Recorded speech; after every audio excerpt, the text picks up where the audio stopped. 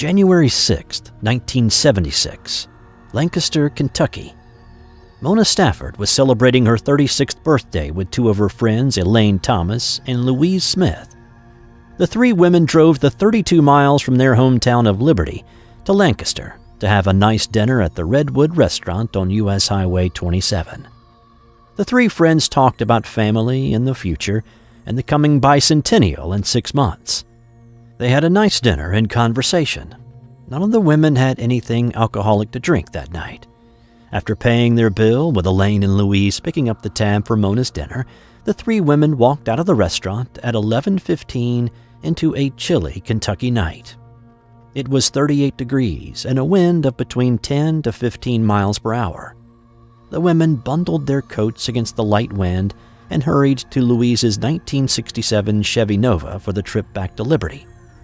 Heading out of the parking lot, they proceeded down Highway 27 toward Stanford to Highway 78 for what they assumed would be a nice 45-minute drive home. Little did these women know that this would be a memorable trip, one they would never be able to forget. The women were still talking and laughing as they reached Stanford and made the turn onto Highway 78. Shortly after making that turn in Stanford, the three women saw what they described as a bright red object in the night sky. Mona was nervous that what she was seeing was an airplane on fire and it was moments away from a crash landing. But as the glowing object grew closer, Smith lost control of her car. The Nova was going 85 miles per hour, a speed that Smith was not in the habit of driving. She yelled out, "I can't hold it on the road!" Mona was in the front passenger seat. She reached over to help with the wheel, believing there was something going screwy with the steering. Her effort did not help. The car barreled down the highway at 85 and Louise noticed her foot was not even on the gas pedal. The instrument panel lights came on, indicating the engine had stalled, and yet they were still moving at a high rate of speed. The object in the sky had moved uncomfortably close. This UFO flew behind the vehicle for a few moments, flipping on its side, and then it pulled up beside the driver's side of the car. All three women were mesmerized by the incredibly large, metallic, disc-shaped object with red lights ringing around the middle of the craft. They also saw a blinking yellow light on the underside. The craft moved ahead of the speeding car. A bluish-white beam of light shot from the craft into the interior compartment of the car. Smith described the light inside the car as sort of like a fog. This fog started to burn their eyes, and they could not keep them open. Tears were streaming down their faces from the irritation. The car slowed and then reversed in a crazy manner into what they later described as a pasture entrance. There was an old stone wall on both sides of this entrance. That was the last thing either of the three remember until they found themselves back in the car traveling toward Liberty again, 8 miles further down the road than any of them remembered. They were shaken emotionally and had exposed areas of skin with painful burns. The clock in the car must have been affected by the craziness that happened. It was reading nearly 1 o'clock. When they arrived at Smith's home, the clock in the kitchen read 1:20 a.m. The 32-mile trip that typically took no more than 45 minutes had taken more than 2 hours. That couldn't be. There had to be something wrong with that clock, too. They went next door and awakened the neighbor, Lowell Lee. A little stunned to see 3 women on his doorstep at that hour of the morning, he confirmed that it was indeed well after 1 in the morning. The women described what had happened to them. Mr. Lee, now more interested than perturbed to be awakened, handed the women pads of paper and had them sketch the object they had seen separately. The 3 pictures were all exactly alike. The women went back to the house and called the police. A cursory statement was taken by the police, but not much interest was shown in their crazy story. The women were exhausted by their experience and went to bed. The next morning, Smith called the local Naval Recruitment Office. They showed a little more interest in their story, but didn't offer any assistance. But after that call, word started to circulate about the incident, making its way to the local news media. Over the next several days, Stafford had problems with her eyes and visited the optometrist and received help for a severe case of conjunctivitis, also known as pink eye. Smith's Chevy Nova had problems with the electrical system, and in a strange twist, Smith said her pet parakeet was now terrified of her, but when others came near, even those who were strangers to the bird acted normally. She also noticed the minute hand on her watch was spinning uncontrollably around the face.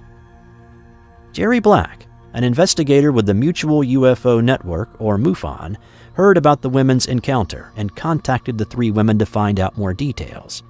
But Smith, Stafford, and Thomas were all reluctant to discuss their night of terror and confusion, and didn't have interest in reliving it.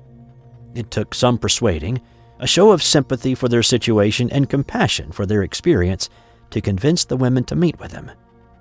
In addition to Black, astronomer J. Allen Hynek of the Center for UFO Studies, or CUFOS, and Jim and Coral Lorenzen, a husband and wife team with the Aerial Phenomena Research Organization, or APRO, also began investigating the case. Hynek and the Lorenzens found other individuals in the Casey and Lincoln County areas to independently corroborate seeing an unidentified flying object that night. Within a couple of hundred yards of the alleged abduction, one couple watched from the window of their home and described a large, luminous object which passed over the Stanford area. They noted the time as 11:30. Two teenagers driving around noticed a bright object in the sky and chased it all the way to Danville, about 10 miles northwest of Stanford, before losing track of it. They reported what they saw to the local police. Their description was similar to what others saw that night. The farmer who owned the land the abduction apparently took place on noticed a low-flying craft at about 11:30 that shot a beam of light down to the ground. Black, the MUFON investigator, brought along Peggy Schnell, a woman with experience with these kinds of cases, to assist and to help put the women at ease. In the first meeting with Black and Schnell, the women did not reveal much beyond physical pain and a constant, insatiable thirst. They talked a little about the craft itself, like its exterior and how it flew about. Thomas said, "We live in fear of what we don't know. I'm worried about Lou and Mona. I think they're ready for a breakdown." Smith showed the two investigators a mark on her neck. Lifting her hair out of the way, she revealed a round, pinkish-grayish blotch about the diameter of a $50 coin. Black and Schnell both noted the sincerity of each woman along with their burn injuries and Mona's eye problem. The three women were struggling both emotionally and physically. The researchers who had involved themselves with the case agreed to back off and allow the women to recover before releasing any additional information to the media or speak with them about the incident. Despite their physical ailments and emotional state, the researchers all noted these women to be sane, who had apparently witnessed something beyond theirs or anybody else's comprehension. In March of that year, Dr. Leo Spencer of the University of Wyoming flew in to conduct a preliminary hypnotic regression with the three women. Under hypnosis, the three women all revealed the same shocking version of events. During the lost time, they each talked of being brought aboard a ship and then being medically examined by shadowy creatures. After the initial hypnosis session, Mona Stafford was shown pictures of drawings of aliens. Up to this point, the term alien had not been mentioned to either of the three. She flipped through several of the pictures before pausing and dramatically saying, "This looks like the light I saw.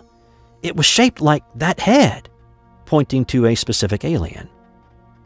"Yes, I can see the face now, but it doesn't seem solid. It comes and goes. Fades and reappears like in a fog. Its eyes are far apart and at the bottom. The chin. It's like this drawing." This proclamation by Mona now made it obvious to the investigators they were dealing with an alien abduction case. The next hypnosis session was scheduled for June 23, 1976. Joining the investigators for this session was well-known UFO investigator Bob Pratt of the National Enquirer. Now, listen, I get it. The National Enquirer has an iffy reputation. At this point, the investigation was running low on money. what was seen as a highly credible, witness-verified alien contact by MUFON, CUFOS, and APRO researchers. They were looking for a way to fund the investigation, and they reached out to the National Enquirer to help with the funding in exchange for an exclusive story at the end. Pratt was seen as an honest and sincere journalist. James Young, a detective for the Lexington, Kentucky Police Department, was brought in to conduct a polygraph test. Young was recognized as an expert in the polygraph and was a skeptic when it came to UFOs. Young tested the 3 women separately. After lengthy tests with each of the 3 women, Young was shocked to discover the women were telling the truth.